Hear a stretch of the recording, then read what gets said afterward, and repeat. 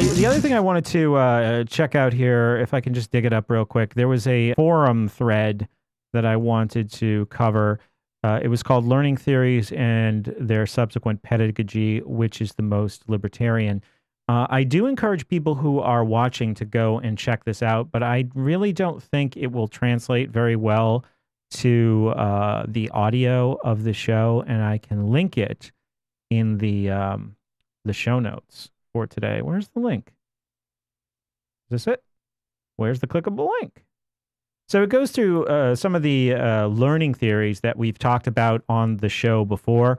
And if you're unfamiliar with what learning theories are, this would be like behaviorism versus constructivism, which is really the pair that we were taught about when I was a grad student. Those were like the two schools of thought in how learning and teaching should work. So from Wikipedia, real quick, a learning theory, conceptual frameworks that describe how information is absorbed, processed, and retained during learning. Cognitive, emotional, and environmental influences, as well as prior experience, all play a part in understanding how, in how understanding or a worldview is acquired or changed, and how knowledge and skills are retained. Behaviorists look at learning. So then it goes into behaviorism, constructivism, and this other one, cognitivism. So we've talked a lot on the show about behaviorism. Are you familiar? The Skinners? Sure. And the Pavlovs. And John Watson, who was the guy who coined the term. He believed that basically people needed to be conditioned, essentially. And this was divided into classical conditioning, where behavior becomes a reflex response to a stimulus, like those dogs and the dinner bell, and operant conditioning, where there is reinforcement of the behavior by a reward or a punishment, which is today called school. But yeah, I think we associate Pavlov more with classical and Skinner more with operant. So this seems like to us very objectionable. And the remedy for this supposedly was called constructivism. And constructivism is really tied to progressive, more student-centered. People might say Sudbury is a constructivist model. But the problem with constructivism, and it's really caught on. I mean, they're really speaking this language in the discussions about pedagogy all the way up to like the academic graduate level for several decades right now, is that it is missing objectivism. So the objectivist model of obtaining knowledge is discarded when it comes to constructivism. They don't have any, you get into this real, well, could we really know anything kind of thinking. So that's been the craze in education for several decades right now. And this was the dichotomy that they were giving to us in university back when I was a graduate student about 11 years ago. Now, I had moved recently, and I had lots of boxes of books and papers.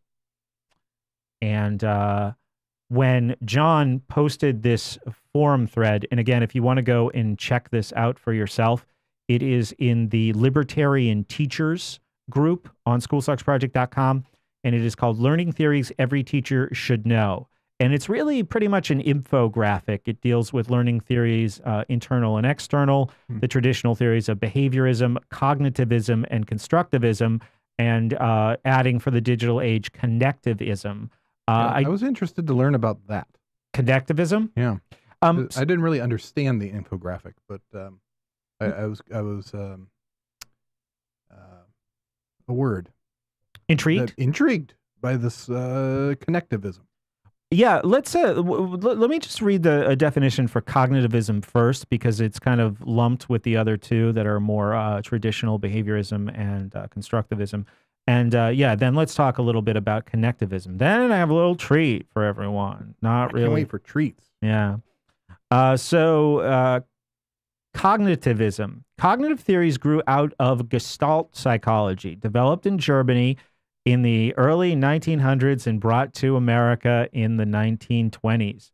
The German word Gestalt is roughly equivalent to the English configuration or pattern and emphasizes the whole human experience. Over the years, the Gestalt psychologists provided demonstrations and described principles to explain the way we organize our sensations into perceptions. Gestalt psychologists criticize behaviorists for being too dependent on overt behavior to explain learning. They propose looking at the patterns rather than isolated event. Gestalt views of learning have been incorporated into what some have come to label cognitive theories. Two key assumptions underlined this cognitive approach: that the memory system is an active, organized processor of information, and that prior knowledge plays an important role in learning. Cognitive theories look beyond behavior to consider how human memory works to promote learning, and an understanding of short-term memory and long-term memory is important to educators influenced by cognitive theory. They view learning as an internal mental process, including insight, information processing, memory, and perception, where the educator focuses on building intelligence and cognitive development. The individual learner is more important than the environment. That sounds very un-German to me. You know, when you first, well, I mean, when you hear it's about, it's, you know, an educational theory that came from Germany, I guess I just have this bias where that's not going to be good, you know, considering. Especially if it came in the 20s. Like, yeah, I need to learn more about cognitivism. They really, when I was in school, this was not something that was discussed. And a lot of the professors who, well, I'll spoil it now. I went through some of these boxes and I found this folder of papers that I had written. Here, where's the camera? Here are some papers that I wrote in an intro to education class in 2002. I was a dumb little young man, very confused. And the professor was encouraging that. She was the kind of woman with like she would wear like a long floral skirt, and she would have a great deal of beaded jewelry. Nice. And, you know. Did she have an odor? Like patchouli? You tell me. No offense if you wear patchouli, anybody, but she was very much... this was the class where we sang the Union songs. Oh. From the 30s. Joy. So that tells you a little bit about something, about what was going on in that class and what the message was. She was also one of those people who wrote the textbook. So there, I noticed that my papers have numerous citations with her name in them, which she probably really appreciated. And this is why a lot of people are attracted to this profession. And what did you get on this paper? I don't know. They don't appear to be graded. Oh. Let me see. The one that I wanted to read was My Philosophy of Education by Brett Venat, written 11 years and 2 weeks ago to the day, March 7th, 2002. And it's just 2 short pages. I thought I would read it, and it's real. It's a real shitty thing. I'm really kind of embarrassed for myself here about what I thought 11 years ago. But it also has some interesting. It has a couple of promising sentences in it. So I thought this might be a better jumping off point for our discussion than actually going through this infographic, but I definitely recommend that people check it out. And after I go through this, which deals with the more traditional schools of thought in learning theories, we will jump on connectivism and explore that. Here's another thing, folks. We've remedied our the phone problems that we've been suffering through for several weeks now. So if you want to give us a call and contribute to this conversation, 843-JOIN-SSP. You could Skype in at School Sucks Live. I always just like to check in with the chat and see what they're saying. No one has said anything, unless the chat has... Maybe they like the show and they're just listening. Maybe it's good when people don't chat because they're listening. They're so enthralled. Yeah. They're waiting to hear what your paper has to say. Yeah. Maybe people chat a lot when they're like, gosh, these guys ever going to shut up so I can talk to Ustreamer 829417? Are you going to read the paper in the voice of young Brett Venat? It probably sound a lot like Larry the Liberal. But no, it's all right. So I'm a first-year graduate student when I write this. My philosophy of education. At this point, my philosophy includes elements of several others. Most of my current beliefs lean towards, guess what? Behaviorism. And behaviorism. Yeah. That's it? Okay. Although this is a change that has come quite recently. As a secondary history teacher, I feel that my philosophy should also incorporate some of the ideas of postmodernism and the theory of social reconstructionism. I don't remember what that is. If somebody sounds bad. It does sound really bad. It sounds terrible. If somebody wants to, here's what the chat is for.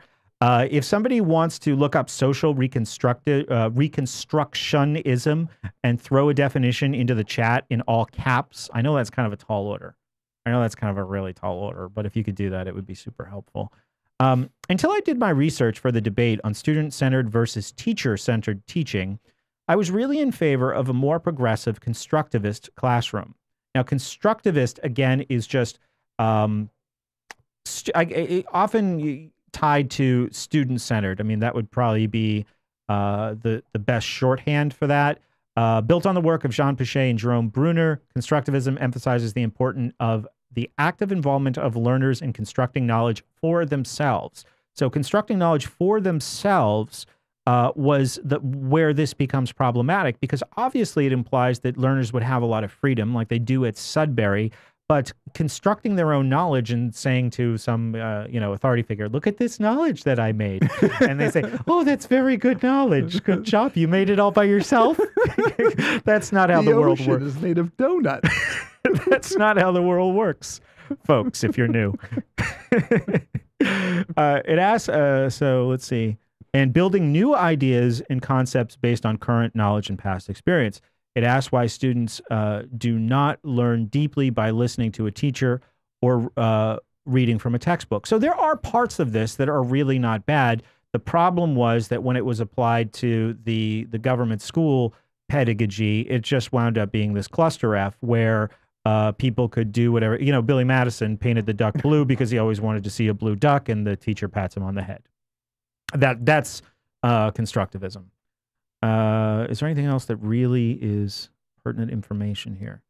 No, I mean, so people get the idea. We've talked about this before. If you go to schoolsucksproject.com and search constructivism. That's a tangent. I can't believe we've never done a show on Billy Madison. We can. I mean, that's just ripe for a School Sucks podcast. Do you want to do a double feature next week? School Sucks at the movies. We can do Billy Madison and one other. Okay. So I don't know what the other will be yet. Maybe people can suggest something in the chat if they have anything in mind. I would like to start talking more about movies. Oh, the after show is pretty much just about movies. But Rodney Dangerfield, Back to School? Possibly. Yeah. Similar themes. Fast Times at Ridgemont High. Well, we could do Back to Ferris School Bueller. and Billy Madison because they have very similar themes. They are. All right, so we're... well, let me start the second paragraph again. Until I did my research on the debate for student-centered versus teacher-centered, or in other words, constructivism versus behaviorism, I was really in favor of the more progressive constructivist classroom. Progressivism seems very idealistic and the warmest approach to educating children. The reason why I favored a student-centered model was it seemed to be the only way children could have a chance to completely enjoy their schooling. Also, because I am very impressionable early on in my study of education, I had decided that I should follow what seems to be popular belief. Now, how about that? That's a nice insight for a dumb little kid. Recognizing in college that I am impressionable.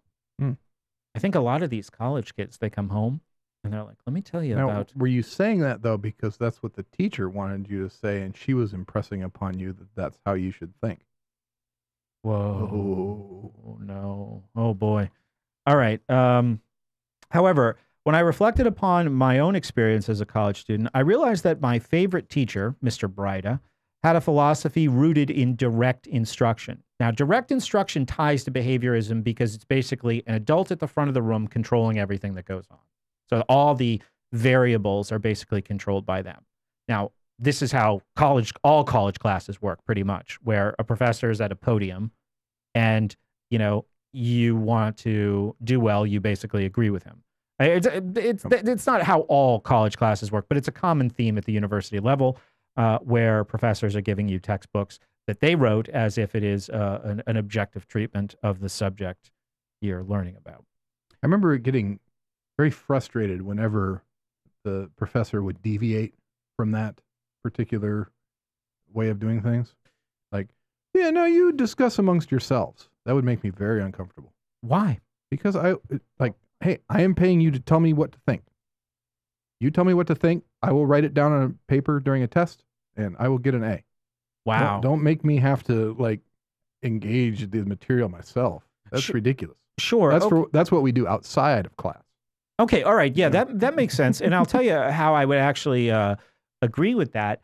There was this boy in a lot of my history classes, and his name was Walter. Now, I went to a small school. It was maybe like 1,500 kids. So most of the classes were small. They were less than 50 people. And you could know everyone's name. And Walter was this really annoying boy who thought he knew a lot about history. And the professor, Mr. Breida. That's hilarious you call 50 a small class. I don't think I've ever been in a class that large. Well, no, I mean, I just think about, I go to UNH. I've tutored kids at UNH. They have these lecture halls that seat 300 people. Wow. Yeah. Crazy. So, and whenever you see college in a movie. The idea that you're paying for that is really creepy to me. Why on earth wouldn't you be buying a YouTube video instead? Well, that's, if you're going to be talking to that many people at the same time. Right. Yeah, I understand. Ridiculous. Right. But I would say a lot of my classes were between 20 and 35. Okay. And the biggest any would be pushed would be to 50. His classes were usually pretty full because he was one of the few history professors at the school. So he taught most history classes. A couple of years, he might have taught them all.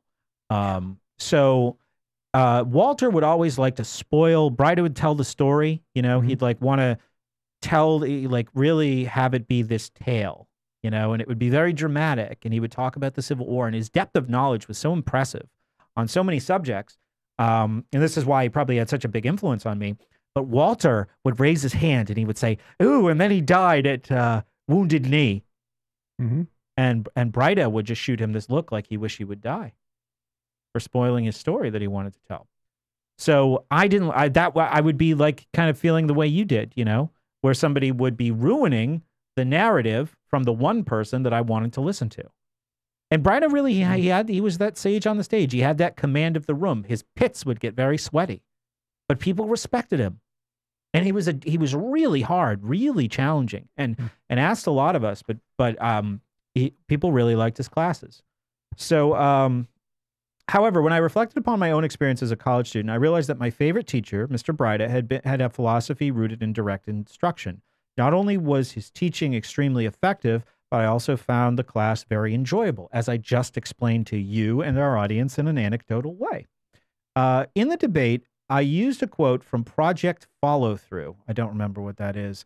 That, quote, self-esteem appears to derive from pride in becoming competent in the important academic skills. That's what they would like us to think, I guess. This study focused on disadvantaged children K through 3, but it rang true for me. Until I started taking Mr. Breida's courses, I wasn't exactly a model student. However, once I started to experience success with very challenging subject matter, it seemed to spread throughout my learning. It's such a shame that this didn't happen in high school. Go to the chat real second. Anything fun? Anything relevant? Social reconstructionism is a philosophy that emphasizes the addressing of social questions and a quest to create a better society and worldwide democracy. Oh, that sounds like Barack Obama's speech today in Israel. He spoke in Israel? Yeah. Did he ride a donkey in? They say that's the sign of the apocalypse. Oh. And that he's the Antichrist. He didn't ride a donkey in? No, I don't think so, but I'm glad you pulled that out of your eschatological roots there. Yeah. Well, listen, if anybody hears about Obama on a donkey in Israel, text me or message me on Facebook so I can sell the rest of my Bitcoins and get some canned goods and Bitcoin, excuse me. Yeah. Because that means the apocalypse is here. Obama is the Antichrist. He rides into Israel on a donkey. Yeah, he was. There's a lot of talk of seeing the world how it is, and also seeing how the world as it should be. As it should be. As it should be. So yeah, so that sounds like our social reconstructionism. And of course, all the conservative commentators are seizing upon it and talking about how, well, this is the major themology of Saul Lewinsky, who is evidently Barack Obama's own personal Jesus that he's trying to emulate. Hey, can we pause for a second, and can I just hear you talk again? I'm talking again into the microphone, talking about Barack Obama, our dear leader. I'm just giving you a little gain. Okay. Your levels were a little soft. We can use a little gain. That takes care of that. All right, so next paragraph. In Mr. Breida's class, we never got out of our desks and never worked in groups or did presentations. He talked and we took notes. I filled multiple notebooks for each class he taught. I still have them, and I still read through them. Before I experienced any of these classes, they sounded dreadful. However, even though there was a lot required of us and a rather strict classroom atmosphere, Mr. Breida was so dynamic and intelligent that it became impossible to dread. It became the most exciting and enriching educational experience in my life. I should have added, until your class, Mrs. Shartok, you liberal beaded jewelry wearing hippie textbook writer. Right. So this paper should have been called Love Letter to Dr. Breida. Breida? Yeah, I've never even followed up with this guy and told him what an influence he was. He might be horrified. Dude, you should title the next podcast, I don't know, School Sucks Made Possible by Dr. Breida. I should probably see what last I knew he was teaching. I think he went and taught in community college. Actually, they offered him some kind of deal he couldn't refuse. That's where a lot of good teachers go, because they're allowed to do what they want to do. Yeah. Like anyone who's outside of the, towing the party line of the mainstream. Yeah. They can go to that place as an outlet to do their more fringy, cool stuff. Yeah. And that might have been him. He might have gotten some crap about some of the stuff he did, because I thought he was very revolutionary at the time. And I wonder what it became of him, not just, as a professor, but also ideologically. Did he change at all? I didn't get to include this inference in my closing argument in the debate, but it was this experience that helped me realize a new personal philosophy. I could identify with many of the ideas outlined in behaviorism. Some characteristics are the teacher should arrange conditions under which learning can occur, and that was a quote, and, quote, students will learn best by the use of carefully planned schedules of reinforcement, unquote. I also agree with the behaviorist call to embrace technology, to increase range as a teacher, and increase knowledge. That was kind of euphemism-filled. Embrace technology, that's relatively uncontroversial. Increase range as a teacher, and increase knowledge. That's pretty vacuous. I would mark myself down for that. I don't believe that any teaching philosophy dictates the personality a teacher displays to his students. There seems to be a misconception that instructivist teachers don't bring much personal warmth to the classroom. I believe that we should really strive to be dynamic and charismatic and to form solid relationships with our students. We should include personal stories and anecdotes when appropriate in an effort to show them our human side. However, in the high school, the high school classroom needs structure. I think I was on my way. I think this shows, frankly, if I may, I think this shows a little bit of promise that I could someday develop some okay ideas. Sure. Well, it's just the very notion that you were in the process of changing your ideas. Yeah. Just showing that you can change ideas is the first step. It's half the battle, if you will. Of course, the thing G.I. Joe would say. Yeah. Of course, the thing that's missing from this is real choice. I mean, we see that this is a conversation that exists very much in a box where what was presented to us as far as options with education were behaviorism, constructivism. This, I think, was around the point where I discovered Gatto, just Googling keywords from this class on the internet. Now, Gatto has talked about everything and is very generous with his books as far as making them available online as PDFs or on his website. So it was around this time, 2002, 2003, that year, that academic year, that I discovered Gatto. And I think I looked at it and said, well, that's interesting. School is kind of a conspiracy.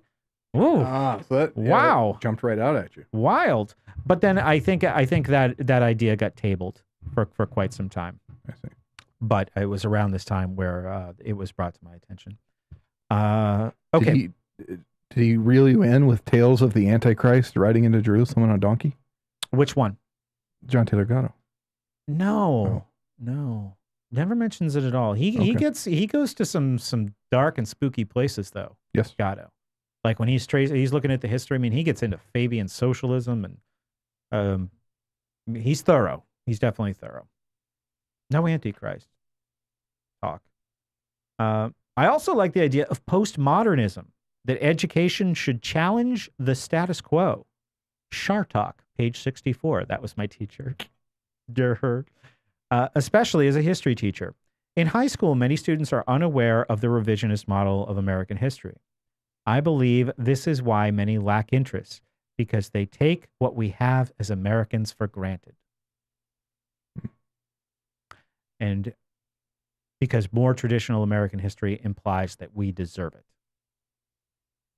Manifest destiny and all that. Social reconstructionism is also important. I feel that high school history students should be looking at current events and teachers should be leading discussions.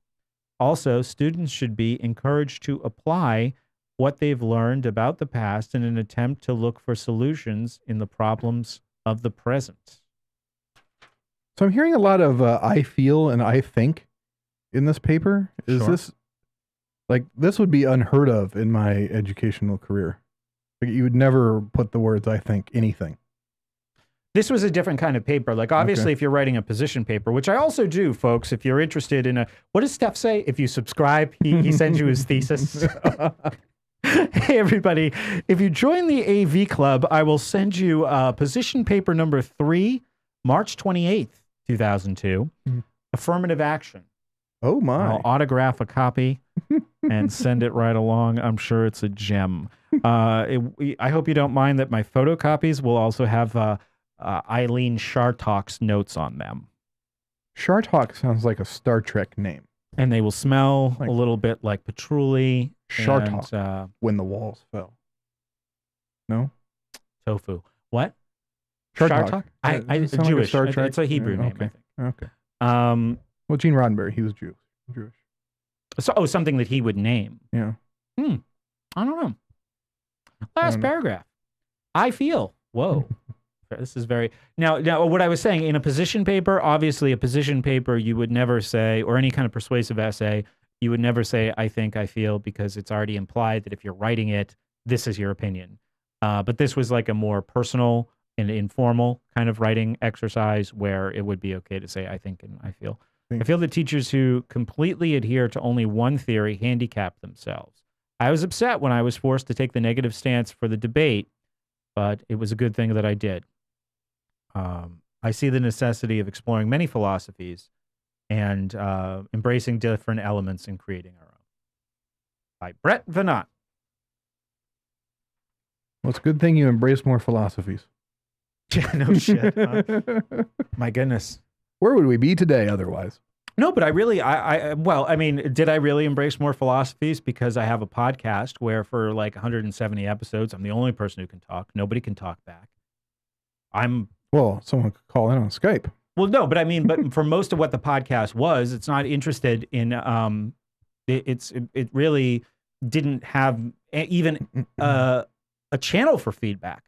You know, like there was no way to like stop and respond to things I was saying. It wasn't a discussion. It's like, hey, you know, if you want to hear me talk, you know, download this, put it on your iPod. I make videos today where I cut up sections of me talking and say, this will be so interesting that I'll put it into a video that people will watch on YouTube. You either have to have a tremendous amount of pride in what you do, or something needs to be a little bit screwy with you to do stuff like that, I think. To Maybe. think that people want to hear what you have to say when they pretty much already know. I feel like pulling 2 minutes out of the things that you say in an entire week. Mm-hmm. I don't think there's too much hubris in thinking that you have 2 minutes worth of something good out of your entire week. I don't know. Like, I would like to think I had more than 2 minutes. Right. Yeah. But I mean, that is kind of this, but it's interesting that it is kind of what I do on this show is pretty much like what I'm arguing in that paper. It's not totally dissimilar. Now, we do this little call-in show where I read things that people write in the chat. And lately, I've kind of amended it to say, I'm sorry, I just stopped to read the chat for a minute. You know, if you have something that you know about, call in and teach it to us. Because I don't know everything. I have lots of questions. I was doing this radio interview before this for some station in Oregon. Syndicated. She said it's syndicated all over the world. So I'm very excited about that. 20 stations from, and I was saying, you know, I forget sometimes the opportunity in saying that I don't know. And when you're a teacher or a media producer or somebody with a Facebook account, there's a lot of pressure to know everything sometimes. And to, you know, to be able to say this was something Bryda used to say. Bryda was one of the most knowledgeable people I ever dealt with on the subject of history, regardless of maybe the political spin that he put on it sometimes. And he would say, with no problem, he would say, I don't know. I'll go home. I'll find out. I'll tell you tomorrow. Or I'll tell you Wednesday, you know? And, you know, I just think that when we decide that we know everything, like we talked about last week, we close off conversations. That, for sure. And we meet somebody who has a difference of opinion and we say, oh, well, you're one of those idiots. And there's no opportunity to learn anything from that. I'm learning a lot from this Joe Rogan experience. People should listen to that. He's frustrating because sometimes he was talking about how heroic it is to jump on a grenade to save your fellow soldiers. Is it heroic? You know, I kind of sound like a D word, but, you know, I don't think self-sacrifice is heroic. And it seems like... Well, what is the definition of heroic? Well, I think it's somewhat subjective, you know, and it's like, personal. Is it behavior that is worthy of being emulated? Is that heroic? I think so. Mm-hmm. But jumping on a grenade, but self-sacrifice, I think that that's bad philosophy that we've gotten. But, so... We're in this room right now. Okay. Grenade in the middle of the table. Mm-hmm. It's going to blow us both up. Yeah. Is that self-sacrifice to jump on the grenade? I don't think it is. We're both. It would be self-sacrifice if I were on the other side of that door and I opened the door and came in and jumped on the grenade. Yeah. But given that we're both here, it seems like one of us might as well jump on the grenade. This is kind of the situation. Or should I grab your head and shove you down on the grenade? No, you shouldn't do that. This situation is getting a little lifeboaty, Osborne. No, it's not though, because I mean, this happens not to us, but to people in war zones. Mm-hmm. You know, a grenade comes flying out of the sky and lands right in the middle of a group of people. Someone's got to make a decision to do something. I think it's just when somebody is doing something, when they're taking a conscious action that is not designed to preserve their own life, I think something unnatural has been put into their head. Right? Now, let's get real specific. Okay? Mm-hmm. Let's say we're both injured and you're 2 feet that way and or 3 feet that way, and and I'm kind of lying on my side and I can barely move. And a grenade comes and kind of like rolls up against my back. And I feel it while I'm on my side there. Well, at that point, I might as well just flop over on it and take one for the team. Sure. You know, if I can't move anyway. Right. That makes sense. But the idea, I think we're talking about a broader idea of it being heroic to seek that self-sacrifice. Sure. You know, like there are people who want to go into war and jump onto grenades, and they want, like what Thaddeus Russell was talking about. It's kind of messed up. Yeah. So, and that's why they need the propaganda machine. Well, but there's also a bit of like a perceived hostage dilemma that's created, like with regard to the war machine, right? Where if someone doesn't go do it, we're all going to die. So someone's got to step up to go do it. That's the narrative that has been constructed for people to believe, right? Yeah. And that's so I don't know that kind of self-sacrifice is as bad as a different kind. Well, I think that, yeah, and people really don't have a way to think their way out of that because they're not really given any alternative information. It's like, yeah, the story has been reconstructed in such a way that we're all in the same room with a grenade. Exactly, which is a total lifeboat situation. Right. So you want to take a break? We've been going for an hour. Oh, sure. All right.